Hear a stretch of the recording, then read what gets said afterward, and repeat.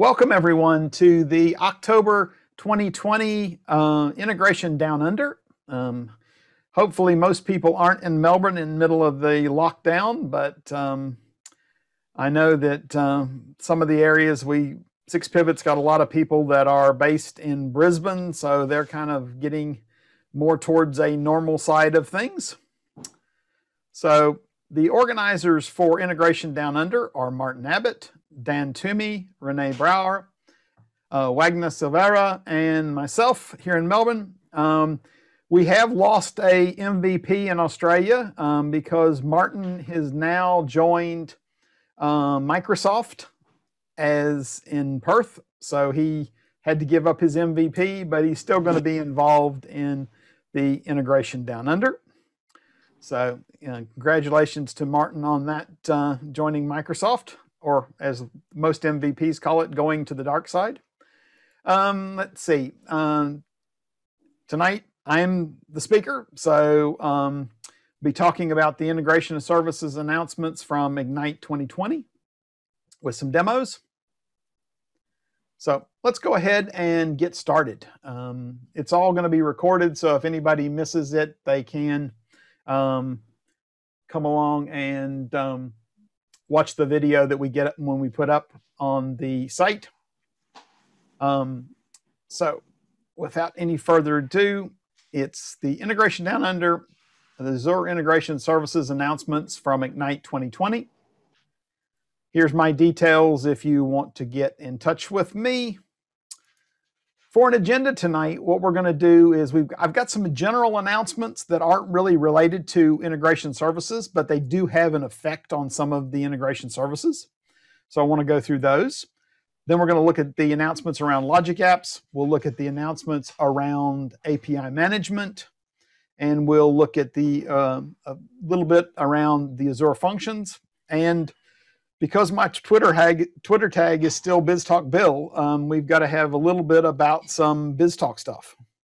So we will have a little bit around the BizTalk Migrator. And I'm going to just drop off my camera so that we can get a little bit more on the screen on the recording. So in the general announcements, basically we have Azure availability zones are now available in Australia East. And I know the first question I heard somebody ask after that announcement was, oh, when are they going to be in Australia Southeast? From what I've understood, Microsoft is just making a push at the moment to make sure that the availability zones are in at least one of the regions of each region pair. So for Australia East and Australia Southeast, availability zones are going to be available in Australia East. We'll have a quick look at that when I get done with this slide. They're also adding some new app service SKUs. Then there's some V2 ones out there now. These are V3, and they do have a bit more memory, and they're both for Windows and Linux. The app service have also announced the general availability of the Windows containers. It's been out there for a while, and I've actually started using it with one of my clients. So basically, you got an option there of deploying into an app service or in using a container to deploy. The App Service Environment 3 in development will be launched around November 1st. It's supposedly going to be a lot easier to spin up. And I think with easier, they're also talking a little bit cheaper. So that'll be good too. Also, one of the things that came out of Ignite was the Azure Communication Services.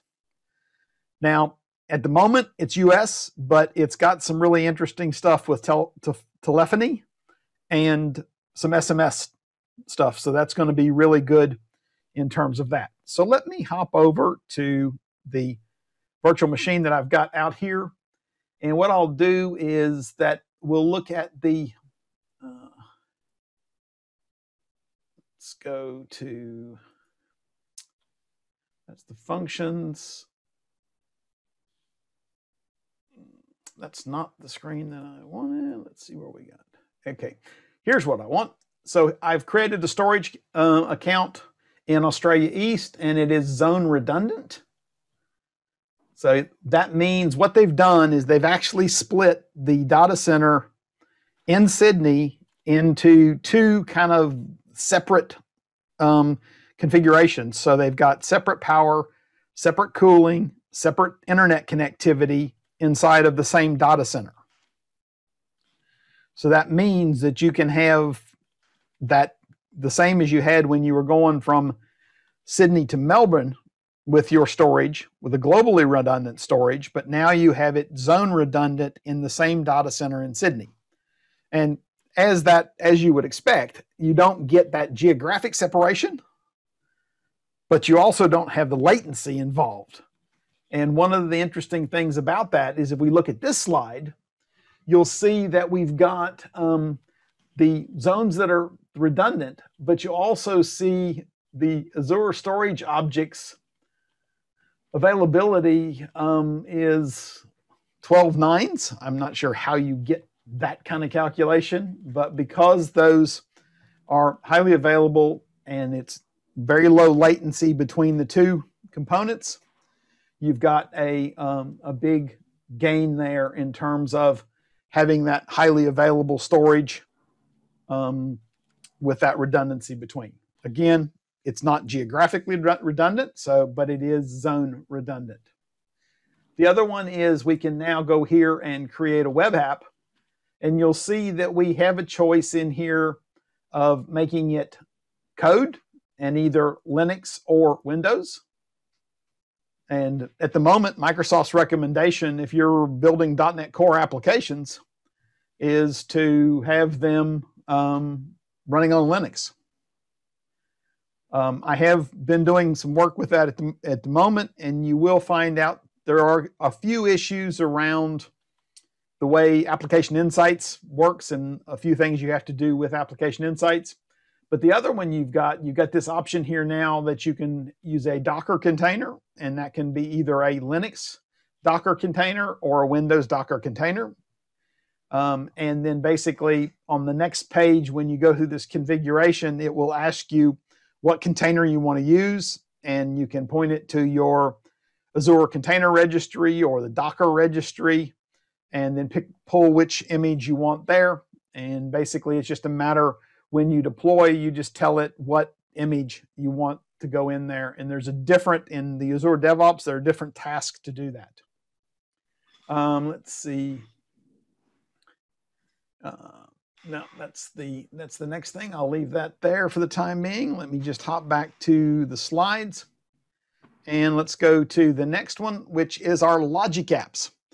Now, this to me is one of the major announcements that they've done for logic apps in a very long time.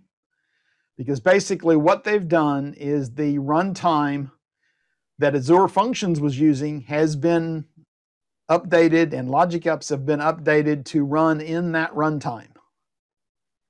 Which the big benefit is that I can now run my logic apps locally in my development environment. I don't have to deploy them to Azure to run them.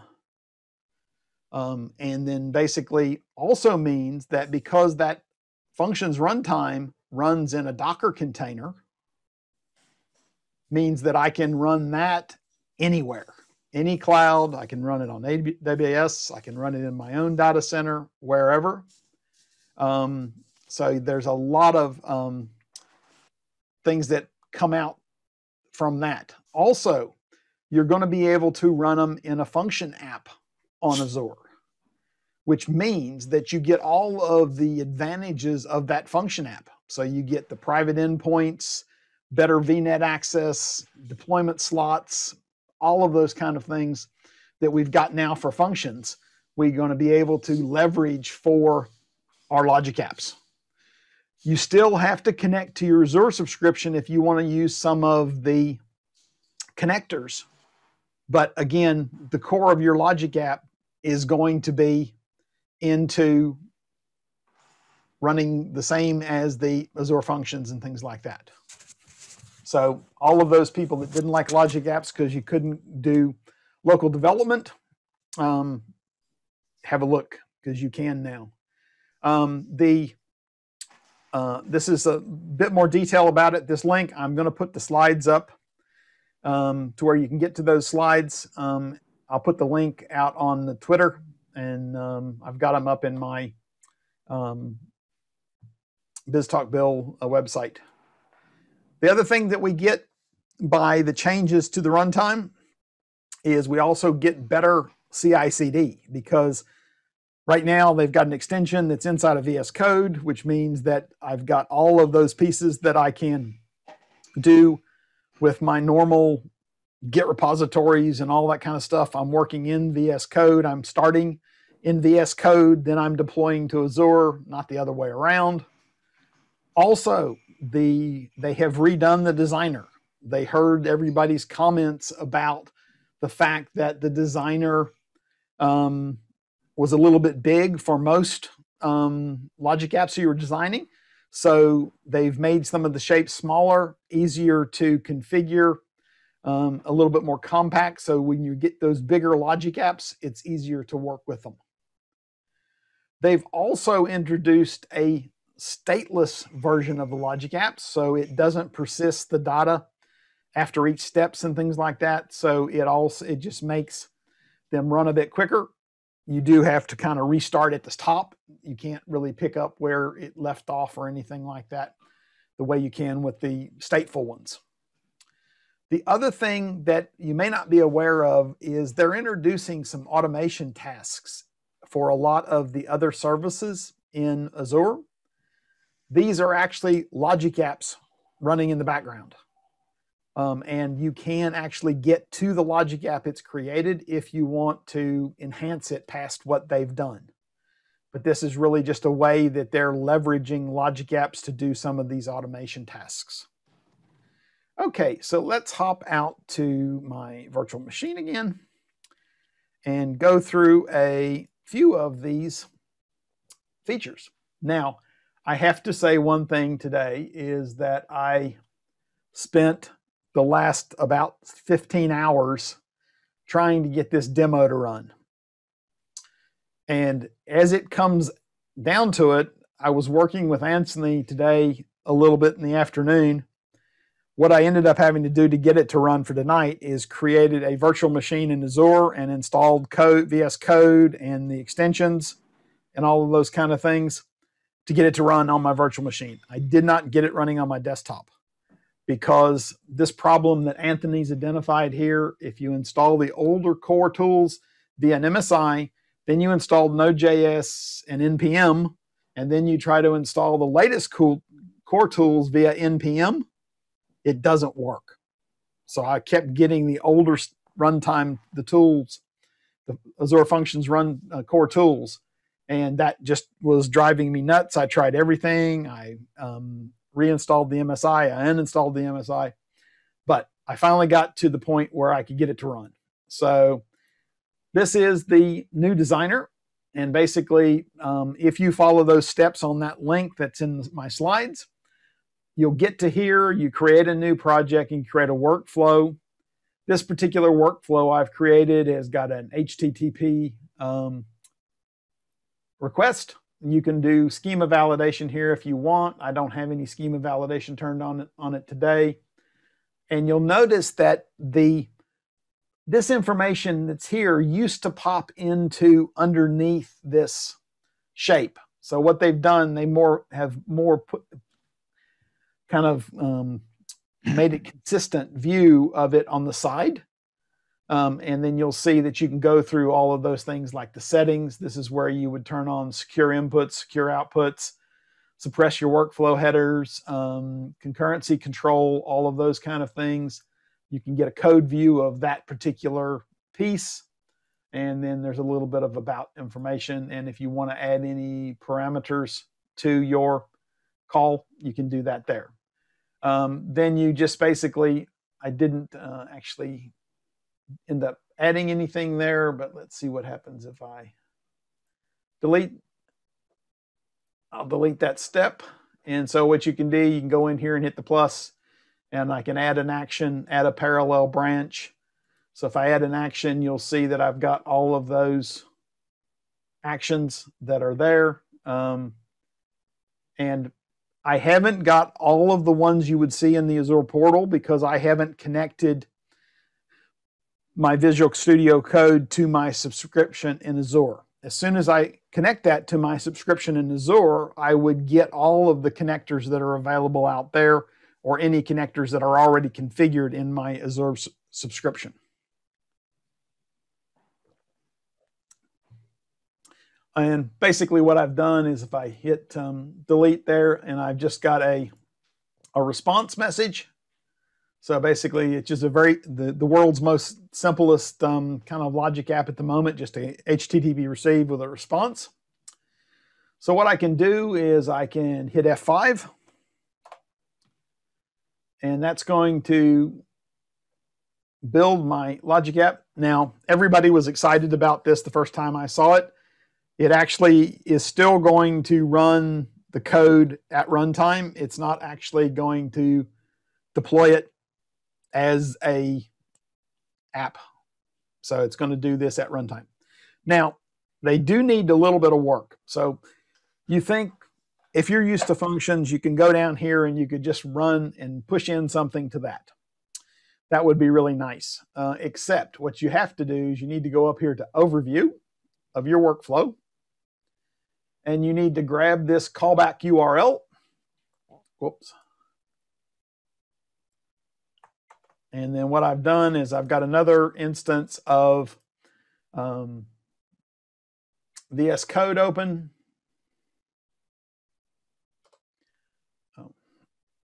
Oh, I must have hit enter. Okay, let's bring that all back together. Let me paste in the new one to make it's probably the same, but I didn't want to worry about that. So I've got content JSON. I'm just sending a very simple payload. And then what I can do is I can use VS Code. This is the REST extension in VS Code to call off, and I get a 200 back, and you'll see I've got all those workflow headers and things like that coming back. And then I've got a response that I've coded in my workflow if we go back and look at the workflow. But now what you'll see is you've got the runtime history. But what I did see, and I think I have to hit the refresh here to get this latest history. Let's see. Yep, I think that, yep. Oh, sorry about that. That's one thing I didn't do when I built my virtual machine is it's still running UTC time. So it's 8:20 in the morning there. So that's why we see it. But now what I can do is I can go in here and say, show me the run. And you'll see, just like we were used to with logic apps, you can go here, you can click on it. You can see the input, and then you can go down here to the response, and you'll see that I passed out a 200 with test. And again, I could do any of that same stuff that I did before. You can do as much testing as you want to, and then what you do is you hit Control-C, and that gets you out of the runtime. It doesn't get you out of this instance because you'll notice that instance there, and you can go back to the overview. Now, one of the things that really confused me when I first started looking at this today is if I went to workflow JSON through overview without it being running, guess what? You don't get the URL and you don't get any of the runtime status. So this was a little bit confusing at first. So you just be aware of that. You have to start it up first before you go into there. Now, this is the designer. So if I close the designer here, I can go here to the workflow JSON. And basically you can see there is my workflow. And then what I do is I can close that, and then I can say, open the designer. And basically that opens in that designer. I could go in here now if I wanted to and say that the body of the output is basically going to be my body from my receive. And then I could put a content header in here that is, what is it? Content type. Actually, I'm going to cheat. I'll go back over here and I'll grab that. Go back over here and put the key there. And then get rid of the colon. And I'll save that. And then I'll hit F5 again. Start it up.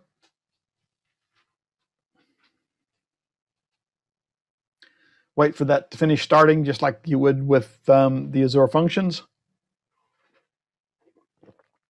This is what I was having trouble getting, this 3.0.2931 updated. It was still using a 28.1, and I tried everything I could do. But on my machine, I couldn't figure out how to do that. So let me go back there and run this again.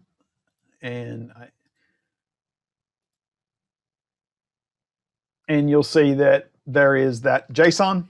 Now, a lot of times you may not want these run flow or workflow headers. So what we can do is we can go back into our Logic app, Control C or go down here, Control C, Control C, stop that, and then go in there and go to settings, or actually I think it's the settings on this one is that suppress workflow headers.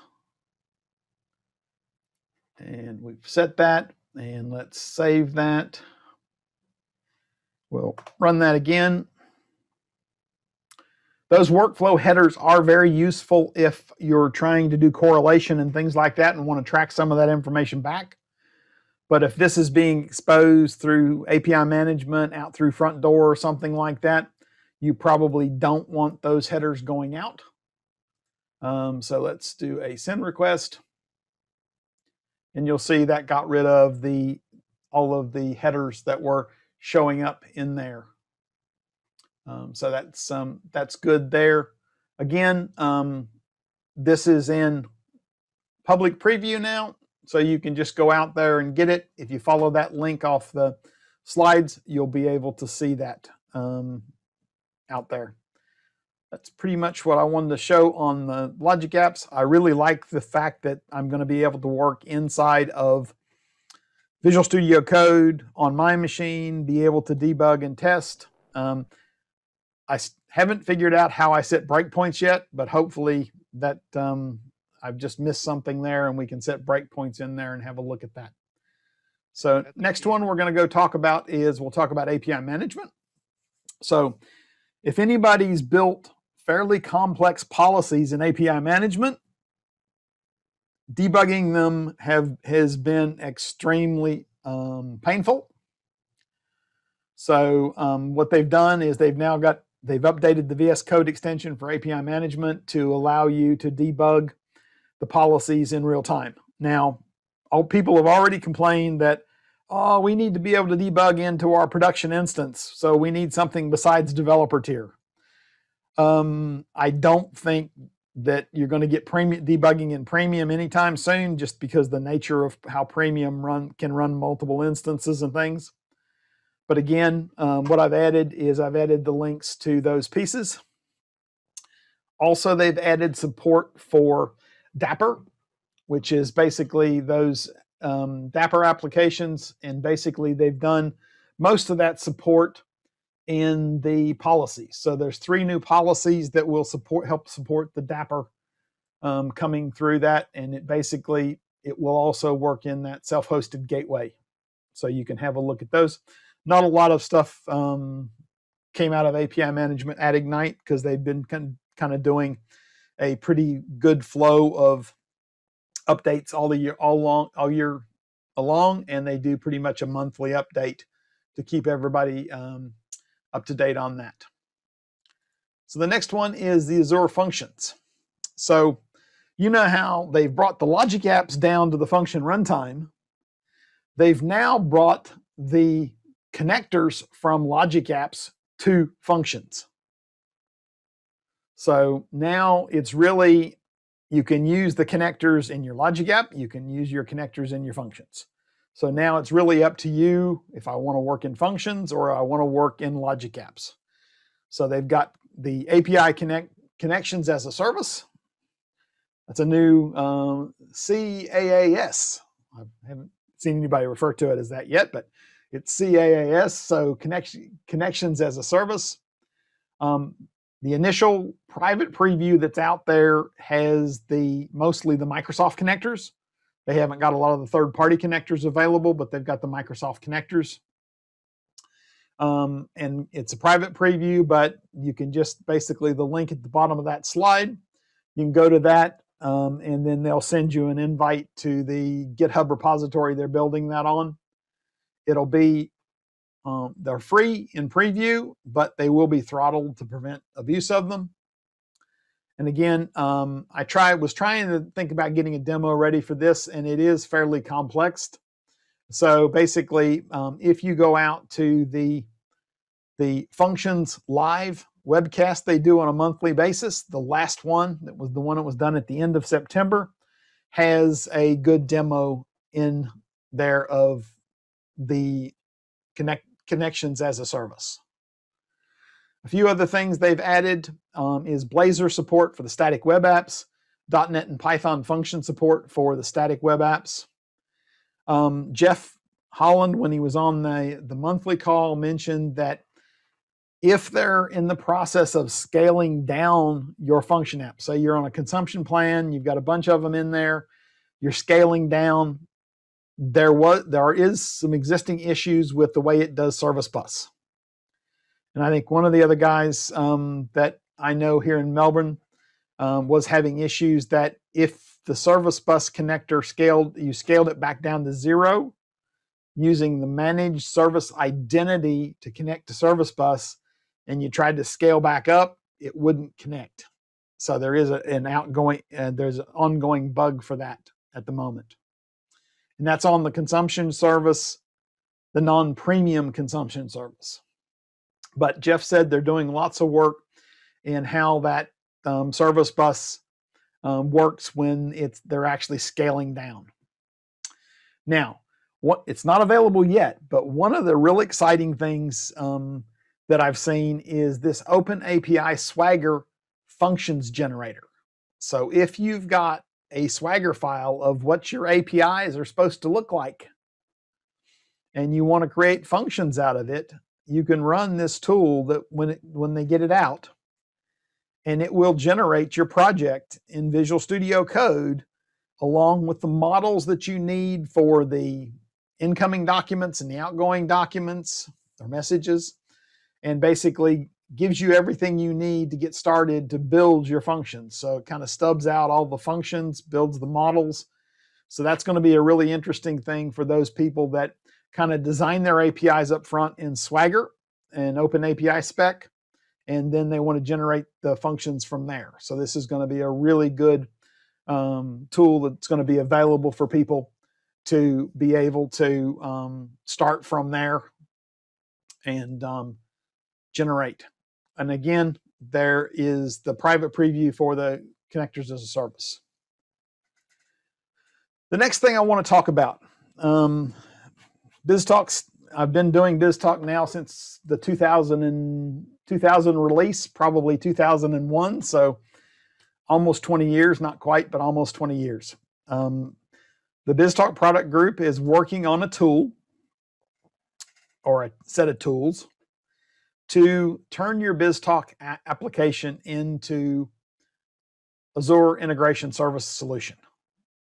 So this is not going to be any black magic that just automatically does things and they just all work. This is going to be a good way to start. I've been playing with it over the last couple of weeks. I've got a hold of a private preview, but the public preview should be out shortly. It is going to be open sourced. So it will be on GitHub open sourced. So you can fork theirs and you decide that you want to support things that it doesn't support, you're more than welcome to do that. It works with all versions of BizTalk from 2013 R2. And the first question I had from one of my clients was, will it do 2010? Talking to Valerie in the Microsoft product group, they haven't tested it with 2010, but the basic MSI structure hasn't changed between 2010 and 2013, so they're thinking it should work. So now also, it takes a little while to run, and I'll do a little bit of a demo for that as we get into it. Here are some more details around it. So basically, it parses the MSI files. It builds a model of all the BizTalk artifacts and generates a report. Okay. The thing is, if you've got BizTalk applications that depend on each other, okay, so we've always built BizTalk applications a lot of times where you had some common stuff, maybe some ins and outs, and then some processing stuff, and they were all in different BizTalk applications. What you'll need to do is you'll need to run this tool and put all of those MSI files in one run. So it's able to find that references and find all of those things in there to be able to do that. What they've got out there now will support the file adapter, FTP, and HTTP. I think they're finding the WCF stuff a little bit complex, and also how they do that in Logic Apps is going to be interesting. The pipelines, they've got XML receive, XML transmit, pass-through receive, pass-through transmit. They have property promotion and demotion. And it'll be interesting to get a bunch of BizTalk people in the room and see how many actually knew about property demotion. I've only used it a very few times in all the BizTalk work that I've done. They're also they have the ability to do maps on both a receive port and a send port. What I'm really interested to look at when this gets into open source is how hard is it going to be for me to add custom pipelines to this supported pipelines. Because the customers that I work with, we've almost always got custom pipelines because we're doing archiving of the messages coming in, archiving of the messages going out. So it's going to be interesting to see how easy it is to do that kind of piece. They support the XML disassembler, the XML assembler, the XML validator, JSON decoder, JSON encoder, and the flat file decoder. This is the one I really is happy to see, because the flat file decoder in BizTalk is actually really good. And it's of all the ones I've used across all the different integration technologies that I've used, it is the best. So I'm interested to see on that, how easy it is to do that. In orchestrations, the private preview that I've got doesn't have the orchestration pieces in it, but it's going to support variables, ports, and ports types, send and receive shapes, construct and transform shapes, and basically it's going to generate some placeholders in your Logic app for those unsupported orchestration shapes. So you'll be able to go in and do things inside of your Logic app to do those. They're also going to provide a library of common services in Logic apps. So, and what I'm expecting that's going to be is it's going to be an XML receive pipeline Logic app that does all of the stuff that a typical XML receive pipeline would do. So it's going to have that capabilities of applying the map and things like that. And you're going to be able to use those common services and common Logic apps in any of your integration applications. It's going to be some like a toolkit type thing that you're going to be able to leverage. So that's going to be really good, I think, from that. So let's hop into my, actually, no, we're not going to hop into that. We're going to go here because I've got this on my machine and I really didn't want to install this on my virtual that I just built because I think this is what broke it, but I'm not 100% sure yet. So what we've got here is they with the toolkit that I got a hold of, they have an FTP sample. And basically it's got a FTP sample. And what you do is I've got a little batch file that will run the converter. And so let's run that. That doesn't take too long to run. So it does a migrate, and then basically you give it some details about where you want it to be.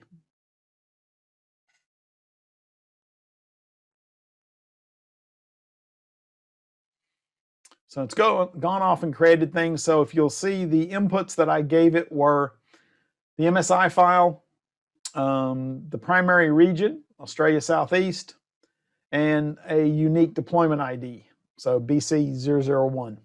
Now, the first thing I hit when I was playing with this is that Australia Southeast name makes a few of the deployment IDs fail, because it's using ARM templates under the covers for things, and it gives them a deployment name, and that's limited to 64 characters. So by the time they put everything together, it was too big. So that did cause some issues. I had to go in and do some editing on the files it created. But basically, what it also does is, let's go have a look. Now, if we look at the one I just ran, it generates an AIM and then a number, and then it has an HTML report.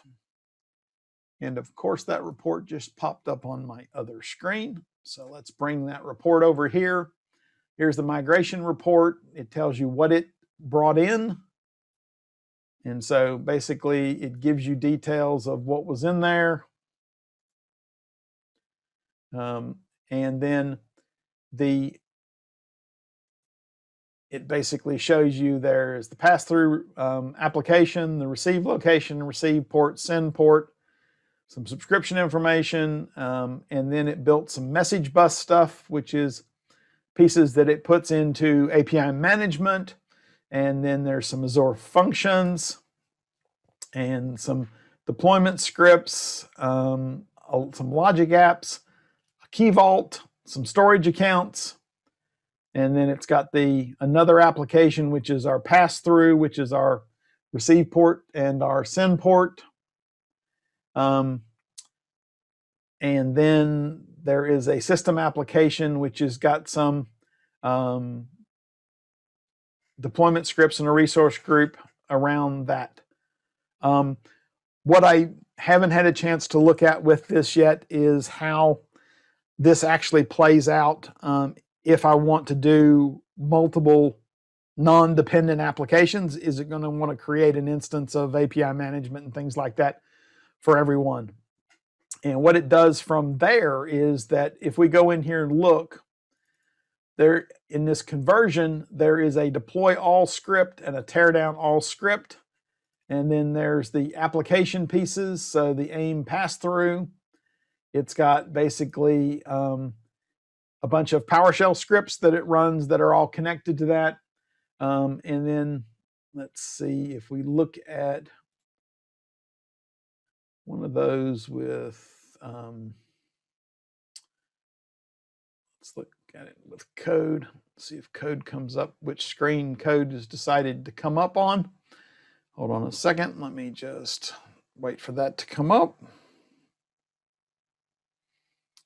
So if I move that over there now, we'll see that it's a PowerShell script and with a resource group, and then a bunch of names. And you'll see that Australia Southeast makes a lot of those names very, very long, which can cause problems. So basically, what I ended up doing is I went in there and I had to go in there and shorten that. The first time I made a mistake of just changing everything that was Australia Southeast, and that didn't work very well because there's some file names in some of the scripts that have the word Australia Southeast in them. So for the deployment stuff, I went in and I just changed dot Australia Southeast to AUSE and a dot. So I did all that, and then basically you can fire up that, and let me just see if I've got where I've got the, so okay, whatever I did in that last bit of changes was not a good idea. So this is where I ran it. So I did my Azure accounts, got logged onto that, and then I did my deploy all PowerShell in the terminal down here, and it runs off and creates a bunch of these things, but that's failed. So again, there's going to be a bit of work around that to figure out a better way to do that, especially with those resource group names that are so big. So it may be something that gets fixed in that scripting, so that those you can give alias names to things so that they don't generate really long names. But the idea behind this is, if we go into, let's go back into my virtual machine and we go back into my Azure portal. I think it's in the other one of these. Let's see if there it is. What it does is it creates those 3 resource groups, and you can see how long those names are. And then basically it's got, for this particular client, there's some system applications in here, which you see is API connectors and service bus namespaces. And then if we go back into there, we've got that message bus, and that's got our API management and our app configuration store. Now, another one that I hit with this is that I hit that it uses the free tier of application config, and you're only allowed 1 of those in a subscription. I already had one, so that failed. It's got application insight, it's got some functions, it's got an integration account, it's got a key vault. So it's pretty full on the way it's doing most of that stuff. And then this is the one for the particular application that I'm doing, and it's got basically those API connectors, and kind of those are the receive and the send adapters. So that's just a quick look at the BizTalk migration tool. And again, as we get into public preview and further, I do plan to have another meeting around that. So, and we may actually even kind of do either an online hack or something like that, that would get us the ability to be able to help some people do some conversion and get them all set up to do it, and show them what they can do and see how that works. I will warn you that first time you do that, or when you do that deployment, it takes a while, because it creates an instance of API management, which usually takes about 30 minutes, depending on if you're having a good day or a bad day. So it could take you a while. So here are my details again, if you need to get a hold of me. If you've got any questions that you want to take offline or whatever around the BizTalk Migrator tool, things like that, feel free to reach out to me. So, and if you've got any questions, I will turn my video back on. So there is that Q&A section in the Zoom meeting. So, okay, I've got one in there. For BizTalk Migrator, is support for BizTalk Accelerator in pipeline? I am specifically looking for HL7. The answer so far is no. As far as I know, for the HL7 stuff, there is a lot of people looking for a better way to do HL7. Now, I know this is not BizTalk or the functions and things like that, but there is a HL7, or not an HL7, but a Fire application out there in the marketplace that will do HL7 to Fire translation. It's got a database. It can use either a SQL database, it can use a Cosmos DB, all of those kind of things to do that conversion. And it just depends on what exactly you're looking to do. And also seems like they're working on. I can't. You're really soft. Oh, strange. Better? Hello? No, forget it. So, I yeah, can hear you, Wagner. It's just a little bit soft. okay. Let's try again. I'll try to speak up. Yeah, so feel free to reach out. I've done a little bit of work for it. We had one customer that was a little bit interested in it, so I actually went out and spun it up. And it's because the fire stuff has got a lot of security behind it. There's a lot of security overhead in it because it's trying to make sure everything is encrypted and all that kind of stuff. So it is a little bit cumbersome in that term. But it is out there, and it does do most of the HL7 stuff and converts it into the Fire format. And it builds you a database that you can actually use to query that stuff out of there. Do we have any other questions? Yes. Bill, what version of what tier level of the integration account does it create? That's a really good question. Hold on, let me. While on that, what is the API management as well? Let's go in. I think it was, which one was it in? It was in this one.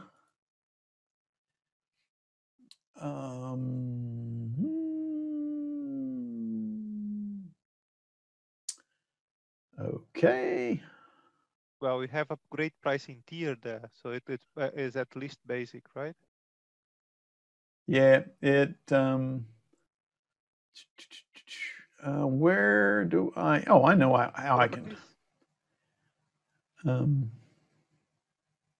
Properties, maybe. It's the free tier. So you'll have the same problem if you've got more than one of those, I think, in a region. Yeah, it feels like a lot of parameterization. They're going to need to add that to say what is going to be the tiers that you wanted to spin up on that kind of stuff. I think, yeah, that's going to have to be part of it because, I mean, there are going to be things in there that you have to work around. In There's that, a limit on the maps, number of maps and things like that you can put in a free tier, right? Yeah, there is. So, but I think it would be just a matter of going into those files that it creates. So, like if you go into there's the application, if you do the message bus. Oh, actually, wait a minute. Which one was it in? Let me just go. Yeah, it might actually be on the parameters of that particular ARM template. So you should be able to change it before you deploy. Yeah, so what I was going to show is that most of that stuff is embedded. I'm not sure which one.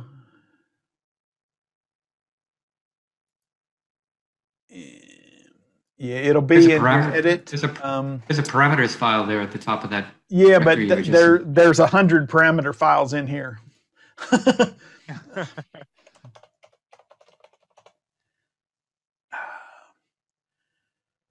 Integration account name, that should be a good place to start. So there's a parameter file for that. But that's probably not the one that's creating it. Probably, if I search for free. So this is the parameters for an artifact store, dev. And it's got a SKU of free. So I'm sure if we go look at the that actual ARM template that this is parameters for, you'll be able to see. And it's surprising that they didn't put the other SKU values in there as oh, actually they may have it in the, let's go and go back to the files. Artifact store dev, that's the JSON. Should be in here. So there's the SKU. And then if we go down and find the SKU, yep, this is an integration account, and that's the SKU name for that. So you would just go in and update that SKU in there for that. The other thing with that is you probably should be able to things like API management and stuff like yeah, that. so create a common one and start to redeploy those things against the same one. Yep. So yeah, hopefully, again, this is a private preview that I got a hold of, so it's not it's not as full featured as what they're going to be releasing. So will be some stuff in there. As you can tell, it does generate a fair bit of stuff. So there's a lot of PowerShell scripts. There's a lot of ARM templates with parameters. So you've got all of those different ones. But what they have done is pretty much they've created a separate ARM template for each one of the resources. So I'm guessing that when you get the open source, you'll be able to go out to the open source and be able to go in here and tweak what these look like, and be able to go in there and say, okay, I know I'm always going to use this particular tier of this particular service, or I'm hoping they're also going to have an ability at that point to let you reuse. So here's the name of my API management instance. Here's the name of my integration account, as opposed to trying to generate one every time. So if they at least make those deployments what is the name? Not conditional, cumulative, right? I can remember the name that we have of that. So instead of like always rewrite, if it exists just on deploy, that might solve a lot of problems already. Yeah, so it'll be interesting to see what they do with that at that point. And again, Valerie stressed to me, this is not going to be a tool that you blindly run and just deploy everything. There's going to be some work involved. Supposedly that FTP one, when I get it running with all the names correct and everything, you can drop a file at a location, it will pick it up, it'll process it through, and it'll output it back out. And it will. So that report it generates, the HTML, is that after it's deployed to Azure, or is it after you just run the tool and it? That's just the tool report. Right. So that's your what if scenario. So before you actually hit deploy and start running up your subscription costs, you can see. I'm assuming that this one's got all green stuff. And I'm assuming if it hits stuff that it doesn't like or doesn't know about, you're going to have some reds in there. So that would be nice. Yeah. Yeah, there'll be a bit of that going on in there. And to be honest, he's trying to replicate BizTalk, right? So yeah, I know, because I remember a couple of the MVPs from the UK had started this project 3-4 years ago when Logic Apps first came out. So it'll be interesting to see how close it is to what they were thinking about. And again, if it does, what I'm looking at with a couple of clients is I'm looking at what it looks like in terms of getting me started on just a basic application that doesn't have a lot of stuff in it, just basically moving files or doing simple transforms. I'll be looking at trying to do those first. And then when the other stuff, when we get a little bit more familiar with this tool, get a little bit more familiar with how to customize this tool, is to go on from there. And the other thing is also run that just to have like the skeleton and then see where you can do the re-architecture. Yep. Right. Take a look at what it does with the actual orchestrations and then some of those receive locations and try to get some of those patterns and apply to re-architecture. Yeah, that's true. More complex as well. So I think one thing you'll find is that if you're starting from scratch with a Logic app and not going this tool, you won't have near as many moving parts because they're trying to basically break your BizTalk solution into the individual parts so that they can basically combine those parts to make a solution. So that's going to be some of the stuff, because I think that having a receive FTP logic app and the send FTP logic app. You may have one when you get done. And also, I think that there is some stuff in here. I haven't had a good look at it, but there is some stuff in here that will manage restarts of messages. So there's some of the stuff. There was, I think, in the FTP one, there's a little website that gets created that will let you manage suspended messages. That is going to be interesting. Nice. On having something to use on that. Yep. Like so use that pattern and apply to normal applications might be quite interesting. Yeah. So there's going to be a lot of building blocks in here, I think, that are going to be helpful. Mm-hmm. But let's see. Do we have any more questions? If not, I think that's. There is one last from Vivek. Oh, yep. Okay. Have to guess, when do you think the BizTalk Migration 2 will be out for public preview? Next week. Okay, so there we go. Because they were really pushing hard to get it out by Ignite. But they didn't realize, because they're making it an open source project, there was a few extra hoops they had to jump through to make that work. So the feeling I get every time I talk to them is it's a day or so away. Mm-hmm.